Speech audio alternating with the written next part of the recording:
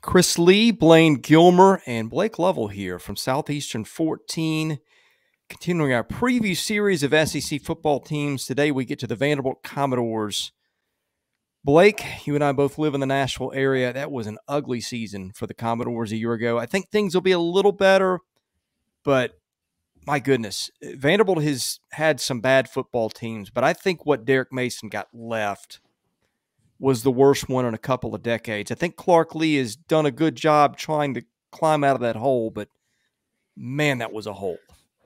Yeah, I'll kind of say what I said, and I think when we were talking about their week one game against Hawaii, we did our prediction video for that, and I kind of said I think they'll be better this year. I think they'll be improved, but I don't know what that looks like from a win total standpoint. It's one of those where if you really look hard, I think you'll see some improvement in certain areas, but there will still be, compared to many other SEC teams, there will still be large deficiencies.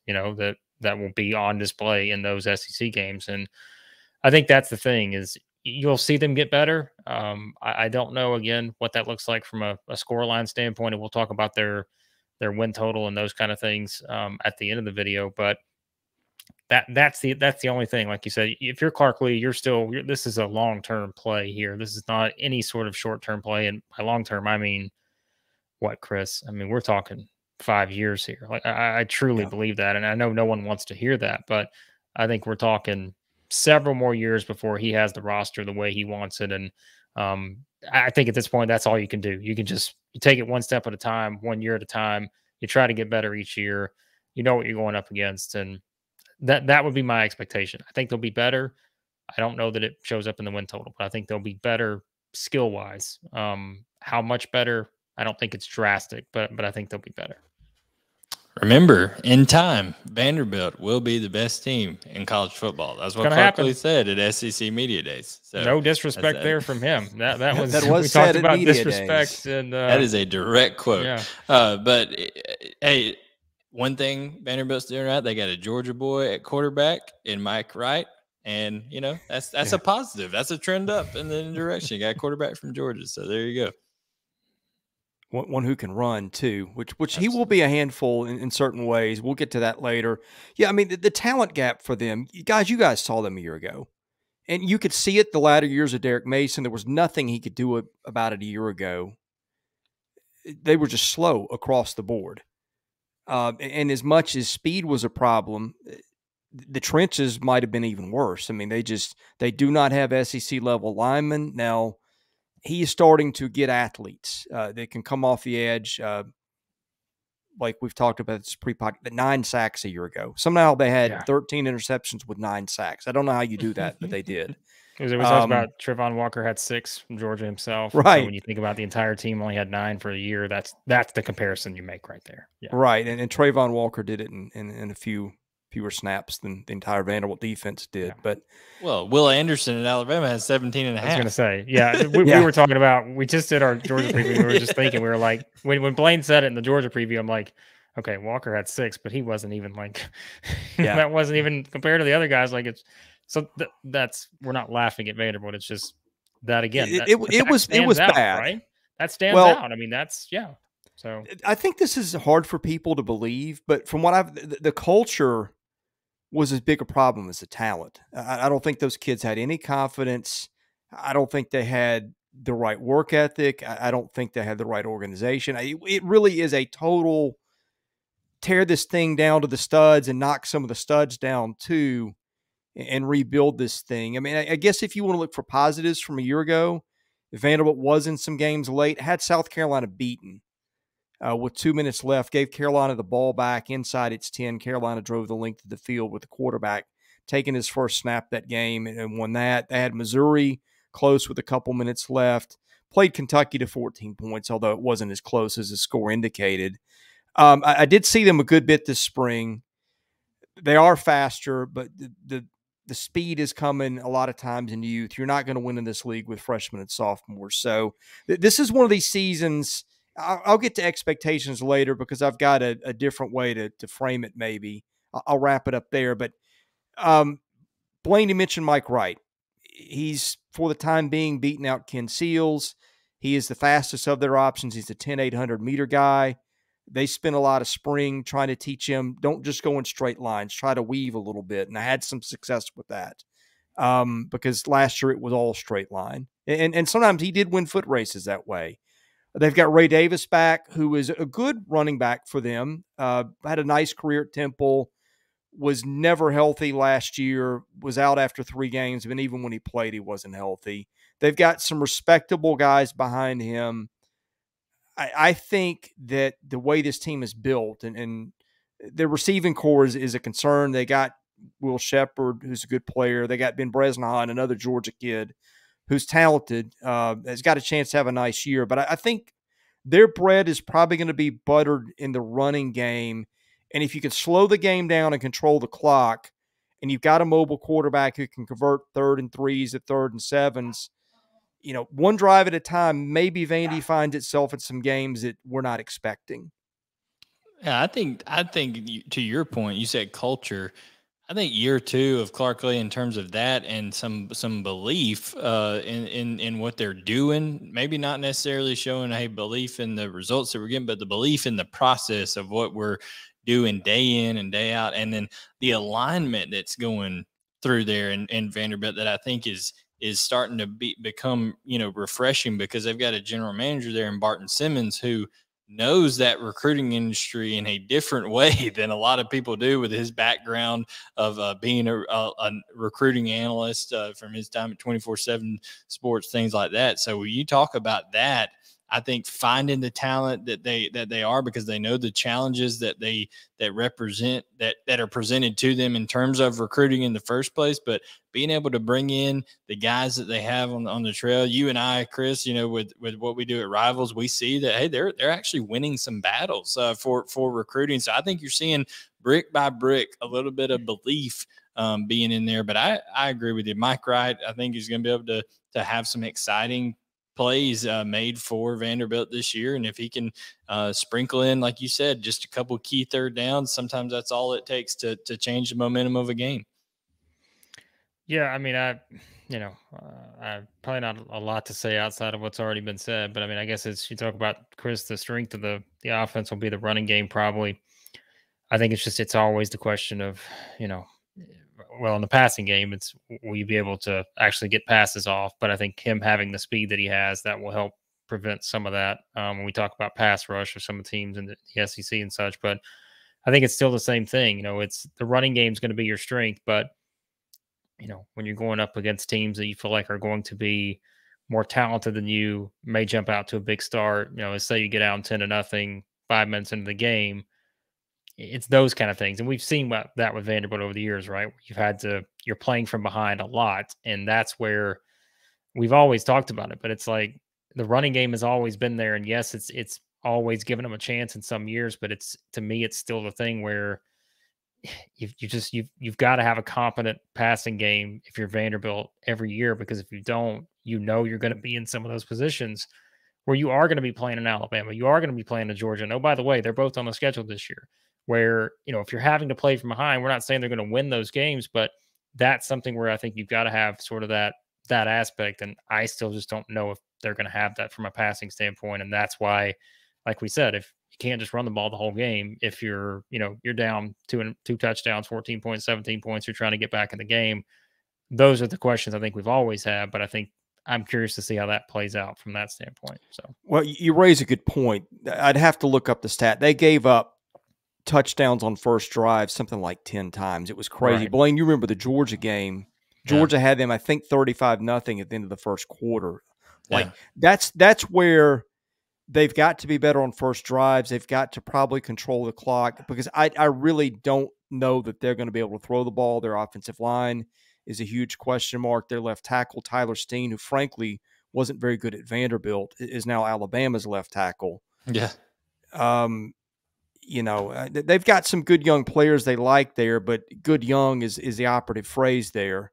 And that gets you in trouble more often than not in the league. But I think that's the thing, that they're going to have to be able to throw. And I think between their protection and what still is a lack of SEC speed at receiver, that's where it's got potential to get really ugly pretty quickly for them on offense. Yeah, you mentioned that Georgia game. I think the biggest thing that you see is we talked about in our Georgia preview, Jalen Carter, right? And Jalen Carter literally about decapitated a young man in the backfield back there. And the reason is because literally Georgia was able to, defensive coaches talk about all this all the time in clinics and things like that. They were able to replace the line of scrimmage, right? They were able to take that Vanderbilt offensive line and put it a yard, 2 yards back right at the snap of the ball because of the physicality, the size, difference, things like that. So I think as you get some more beef up front through recruiting, through the transfer portal, things like that, that's what's going to ultimately it starts up front. That Mike Wright can be as good as he wants to be. Davis can be as good as he wants to be. The tight end can be as good as he wants to be. But if you don't have the offensive line to make it go, that's where it all starts. Yeah, I mean, I think that's the thing, Chris. When we talk about this, I've said it. Like, I just have obviously I have questions on both sides of the ball, and we're about to transition to the defense. But I think just that for me offensively is what would still concern me. Is like I said to you in our schedule preview or whatever's our week 1 preview we did. Anytime you're still bringing up accuracy issues with your quarterback, you're mentioning, yeah, he's got the speed and all this other, but it's still you still keep going back to the accuracy. And as we said, it's just that's been something we've talked about a lot over the years with Vanderbilt, and that is still something where if they're in situations where they're playing from behind, which they're absolutely going to be, I just think having a more competent passing attack, and we'll see, maybe it exceeds expectations, but I think that's certainly one of the biggest questions I would have going into the season. Well, you led me into a really good next point. And I've got the world's loudest dog barking outside my door here. I don't know if that's making its way onto the audio, but Vanderbilt's got one defensive lineman over 300 pounds.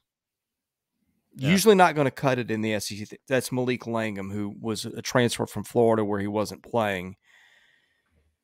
They spent their spring with Davion Davis, who's probably their best defensive lineman out. Nate Clifton, who was their end last year, I think led them in snaps defensively. He was out. And we noted they had 9 sacks last year. And they had, Devin Lee, who's a backup for them, is going to play a lot. They had 3 key defensive line out. There wasn't a lot of a pass rush. And still completions were an issue a lot of times. And so I think they're going to have to find quick hitters. Ben Bresnahan, I think, is going to be a bigger guy in this offense. If they've got a breakaway threat, it's Will Sheppard. But back to defense, I just think that they're in really bad shape along the trenches. Now, where I think they can compete with some other SEC teams in terms of what they have is linebacker. Anthony Orji and Ethan Barr both getting a little bit of run as NFL draft prospects. Orji's been on several second, third team All-SEC teams. They brought in Kane Patterson from Clemson, who I think can help them. He's probably faster than what they've got there. They've got some depth there. They got a kid named Ricky Wright who hit the portal until he didn't. He's probably their most talented defender. There are some building blocks there, but it's going to be tough when most of them aren't along the line of scrimmage.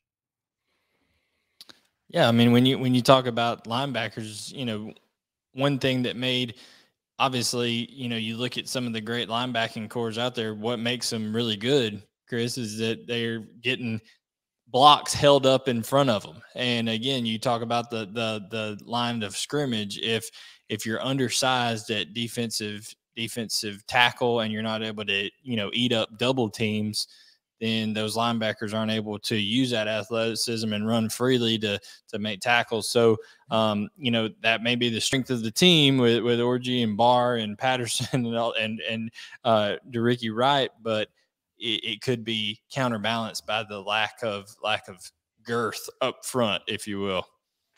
Yeah, and I mean that's the things we're talking about, right? It's size and speed. Like we know SEC wise, those are 2 very important things. And as you've said many times, Chris, that's just still a situation where you're playing from behind and you're at a disadvantage. And until those things can kind of get back to where they need to be, I just think this will, you can kind of rinse and repeat on these kind of things. It's just, are they going to have enough speed on both sides of the ball? Obviously, we talk about defense and needing to be able to create havoc and get, picks, because like we said, we don't know about the pass rush and those kind of things.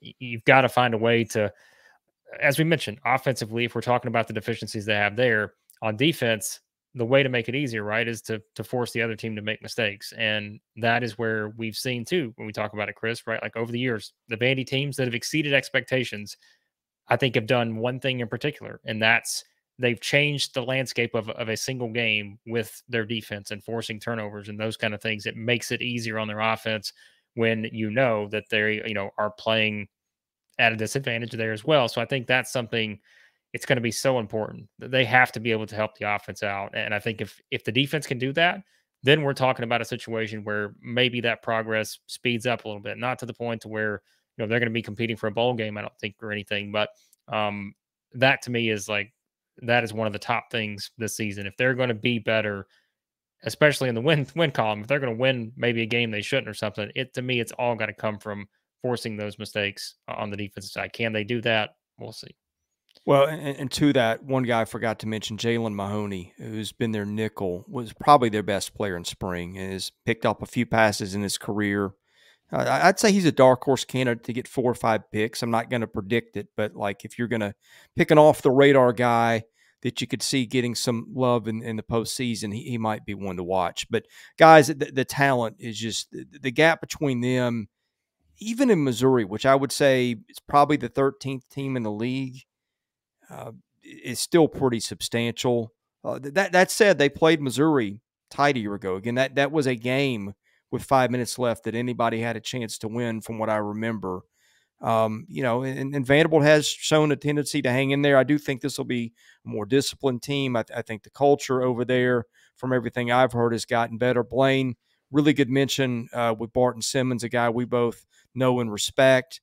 And one other thing, I don't think this is public knowledge, but they have committed about $300 million to improving their facilities, which everybody knows need improvement. Yeah. I've heard privately that number is closer to $400 million. I think at Vandy, the academic side over there is just not very pro sports, and they've got to be careful about advertising it, which is probably why you've not heard it. But definitely a rebuilding year. Blake, correct me if I'm wrong. I think the over-under on wins for them has been about 2.5, where I have seen it. Yeah, I think probably 2.5 to 3 is going to be the number you're going to see the most on that. Because like we said in our schedule preview, and as we've talked about, we'll link our schedule preview in the description here, so you can check out our breakdown of their schedule. And Chris and I have already done the week 1 preview for the Hawaii game. We said it, Chris, like it's a situation where if you're Vanderbilt, to get that win total you need, right? We usually talk about how important those non-conference games are, and this year's no different. When you look at their schedule, they're at Hawaii versus Elon versus Wake Forest at Northern Illinois. We know right off the bat they're not going to be the favorite in the Wake Forest game. I'd be surprised, right? I think we can all agree on that. I don't see them as the favorite in that one. Chris, we talked about that Northern Illinois game. It's on the road, right? And it's one of those games where it's just like, I don't know what the setup will necessarily be heading into that game. It will all depend on those first 3 games. So beyond that, I guess, let's have the discussion. SEC wise, Missouri. That's it, right? That's it. Missouri on the road, I think, is your only true opportunity, because here's the thing, right? And let's be honest, and Chris, we've talked about this ad nauseum. Blayne knows this too. When we're talking about Vanderbilt, you're not getting the home games, even if they say home games, right? And that's the issue when you're looking at it, because you're going to be outnumbered when Ole Miss comes to town, when Tennessee comes to town, when Florida comes to town. Those are basically away games. Yes, you're in your own venue, you get to sleep in your own bed, all this other stuff, but fan-wise, atmosphere-wise, you don't get that bump that other teams get, in these big, high-powered SEC games. So that's another thing you have working against you. So to me, I think if it's 2.5, I would go over. But in all honesty, I'm not going above 3, because I think the 3 would have to be Hawaii, Elon, Northern Illinois. I think the other games are just going to be a challenge. So, yeah, I think 3 is. I hate to say the ceiling, because you never know if they slip up and get Missouri. Again, they did play Carolina down to the final few seconds a year ago. I think that one will be a different outcome this year, although it will be in Nashville. But you mentioned that okay, here's what's crazy. We're talking about an SEC team And I know Vanderbilt fans hate to hear this, but that's not our audience here. Our audience is the SEC. I'm trying to think of places they'll go where they games they have where they will not be in a very hostile environment. Hawaii is going to see about 9,000 people, but I had a nephew that played in the WAC until last year, or excuse me, the Mountain West, and they'll get into you a little bit down there. I went to Northern Illinois to watch him play. They had a game last year. He played at Wyoming. The stands weren't half full in what's not a big stadium, so that'll be one where it's not going to be everybody's against you. And Wake will be one in Nashville where Wake is not going to bring a lot of people. Those other 9 games, man, they may be outnumbered even in their own building, which is a depressing place to be. But that's kind of what Vanderbilt has wrought over the years. But yeah, back to the over-unders and wins, Blake. I think Hawaii, they've got to get that one. Elon week 2, they got to get. And Northern Illinois may be the swing game of the year. Then maybe 3-0, you're getting a little confidence. Maybe you got some power to win some games that nobody's expecting. I don't see it. We're throwing out all the possibilities, but I think September is very important for this team. Yeah. I think Missouri's the only one SEC-wise I'm looking at right now, unless South Carolina goes in reverse, and I just don't see it. I think we're all in agreement that Shane Beamer is going to have South Carolina continuing to move in the right direction. They've got a new quarterback.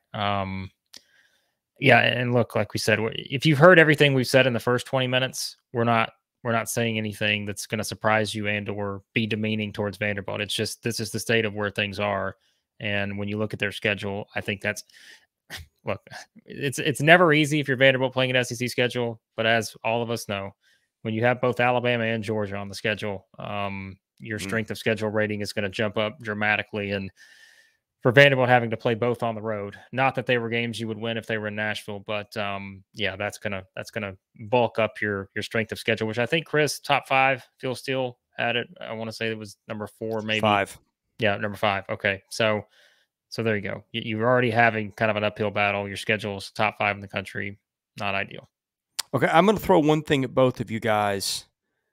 What's success for Vanderbilt look like this year? I mean, forget breaking even. That's not going to happen. I got my answer. I think even 4 wins would be coach of the year material. My answer is win 2 to 3 games and have 2 more games, whether that's against Wake, whether that's against, I would say 2 SEC games, although you could throw Wake Forest in there because Wake Forest is a top 40 team this year too, according to most people. I think the number of wins plus the number of games that they take an SEC opponent midway through the 4th quarter with a fighting chance to win, if that number equals 5, whether that's 3 wins and 2 times they have near misses against SEC teams or 2 wins and 3 near misses, to me, that's a success. What do you guys think? Go ahead, Blayne. I'll give you mine in a second. Yeah, I just think that you have to look for those incremental, victories, right? Not the overall, wins, but you got to look like, okay, we played a lot better on the offensive line this game. We didn't have as many, scheme, bust, things of that nature. So that's going to be a lot of stuff that the coaches grade and coaches see. But in terms of people can judge, I just think other than the obvious games, the Alabamas, the Georgias, be at least in contention in the second half of every game. Don't be just, if it's not over at halftime, hey, you're doing a good job. I will piggyback on that because it's kind of what I was going to say. I think you win the games you're supposed to win, because that's the problem with Vanderbilt over the years, isn't it, Chris? Where you lose those games and all of a sudden your season completely changes because those are the games you're supposed to win. Like you have to beat the Hawaiis, you have to beat the Elons. Like we said, you feel like you should be able to beat Northern Illinois if you've gotten off to a good start. You're doing some things well. I think that's the big start. You beat the team you're supposed to beat, but then it's what Blayne said. I think it's when you get to those final 4 SEC games: South Carolina, Kentucky, Florida, Tennessee. I think it's, are you better than you were? And I know it's going to be hard to gauge, right? Because you're playing Alabama and Georgia in 2 of your first 3 SEC games. You got Ole Miss in there. Those first 3 SEC games are just absolutely brutal. I can't imagine there's a tougher stretch for anyone else in terms of 3 games. But it's that where once you get to that, and of course that's coming off the Missouri game, right? We can even throw that in. I think it's just, are you competitive? That to me is the big thing, is are you getting more competitive as the season goes along? Even if your schedule, Tennessee's going to be tough at that last one and you may get beat by whatever, but are you competitive in those games where you have a shot against Missouri? You got a shot maybe going into the fourth quarter against a South Carolina at home. Maybe not going to be the situation in some of the other games, but that to me, I think is success. Is you might go get beat 60-0 at Alabama. You might get beat 60-0 at Georgia. But can you turn around and like turn that into going to Missouri and having a chance to win going to the fourth quarter and those kind of things? I think that double whammy, beat the teams you're supposed to beat in the non-conference, at least be competitive as the season's going along, going into that final stretch. That to me is probably a good way to measure your success for this season. Yeah, I mean, Blayne, parting thought. We again, this is just not to sit here and bang on Vanderbilt, but that Georgia game last year. Now, granted, Georgia was elite, but the gap between them and Georgia was just. I don't think I've ever seen a bigger mismatch between SEC teams in my life, maybe. And I think more concern. I think this was even a better barometer. I watched their ETSU game, which they lost 23-3 to an FCS team, and they had Joseph Bulovas not hit a field goal on the final play of the game. They lose to UConn, which is, pick your choice. Them or UMass, maybe the worst team in the FBS a year ago. And look, I'm not kidding. I thought those teams were stronger and faster, which again, nothing Clark Lee can do about that. That's just what he's left. But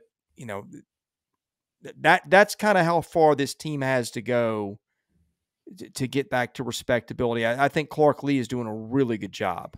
I thought the hire Barton Simmons was great. Their recruiting has gotten better. Like you guys said, they're winning some battles now that they usually don't win, but that is the mountain that they climb going into 2023.